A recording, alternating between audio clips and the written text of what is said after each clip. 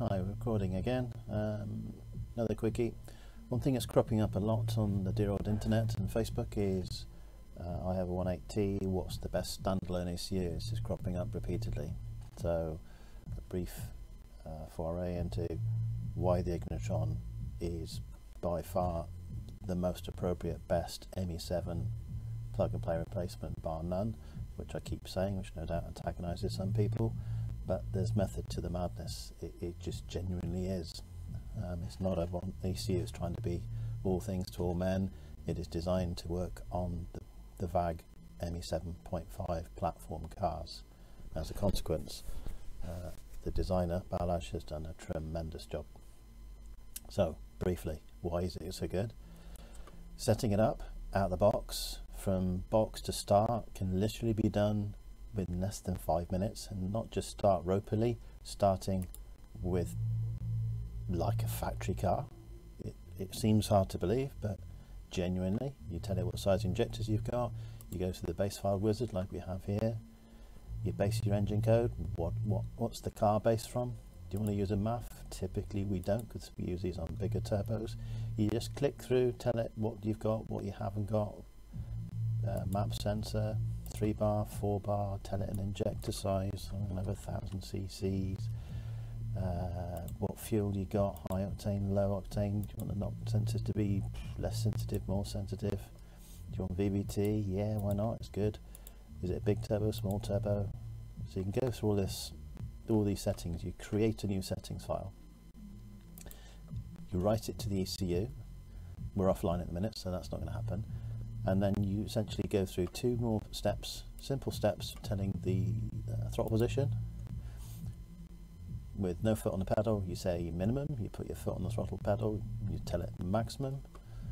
You go into throttle settings, the actual EGAS, you perform basic settings, just like you would in an ME7 on block 60. It does its thing, comes back saying ready.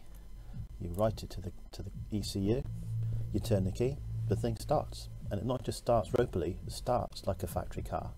You can even drive it around the block gingerly, obviously if you've got a wacky turbo and potential big boost and real stiff actuators, etc., you know, caution, but you will drive it around and you will not believe just how well it drives. That's not saying it's mapped, because it isn't, but it's a very good starting point. Now in addition to that, you have sensors overview, which is a whole bunch of gauges. You can have extra sensors on there. We typically add fuel rail pressure, we add oil pressure, oil temp depending on your car will already be picked up from your dashboard. Early cars that won't work if they're not CAN bus, but you can add external sensors to it. So this is all visible data logging, so say it's configurable, so if you have a sensor and you know the scaling, you can create a scale for it. Like what's the fuel pressure, we use the same sensors for both fuel and oil. But you can just add these in, it's simple as. If you want to have what I think is important things, limp modes. You've built a bigger turbo car, you've got a lot of money invested in the engine. How about letting an ECU that has the ability to save it for you in case, dare I say it, shit happening? This may well save your investment on your motor. For example, ask yourself how many other ECUs, when you add the sensors, can do a fuel pressure check, and drop it into limp mode if you have a deviation on fuel pressure, i.e. a fuel pump is starting to fail. This will find it. It'll bring your attention to it because it will drop you into limp mode if you enable this. Oil pressure. If you're losing oil pressure, you kind of want to know about that. It can drop you into limp mode.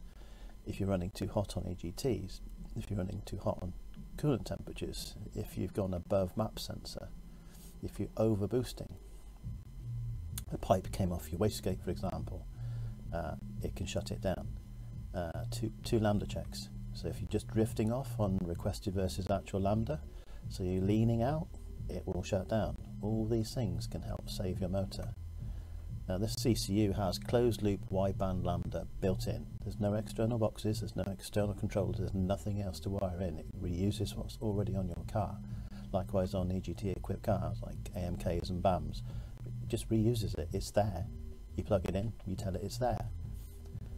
Knock sensing, again, how many other ECUs have actually onboard in ECU, no external boxes required to do knock control and knock checking. And again, you can go into limp mode, definable, you can change all these numbers. If you start running into knock, you picked up a really crap tank of fuel on your way to an event. What was 99 was 95 and some water. Don't laugh, it's happened, we've seen it. This will tell you before you actually destroy your motor. So have all these safeguards built into this ECU.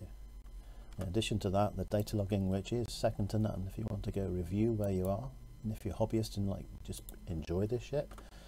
If you want to go play back a data log, so a data log on the right, all the gauges going on here, you can see exactly what was going on during this pull. What was good, what was bad. There was some knock going on here. You can stop and pause it and go, hang on, let me have a look. Yep, at that point we drove it into a bit of knock. You can go back in, look into your ignition table. There we are, look where the yellow thing is. That's exactly where that event happened. You're playing it back. The ECU records a lot of parameters internally on autolog.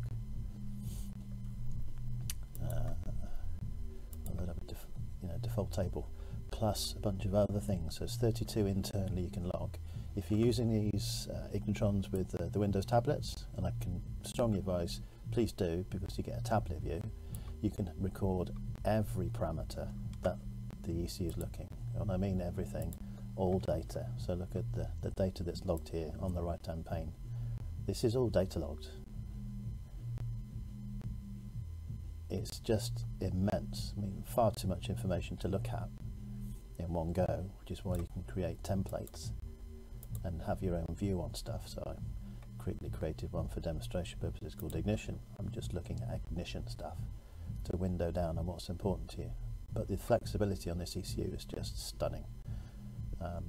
It's by far the best ECU I've ever touched. We've touched a few. We still use a lot of the older generation ECUs, but they just don't have the performance and flexibility and features that this Ignitron does for the 1.8 turbo Me7 platform cars. It truly is awesome. Anyway, enough rambling. Ignitronists who already know this is that good. To everyone else, it just is that good. Please take it seriously. It's a weird name, no one's ever heard of it, but it's making some people pay attention to it because the feature rich and the price point is just stunning. So yeah, enjoy.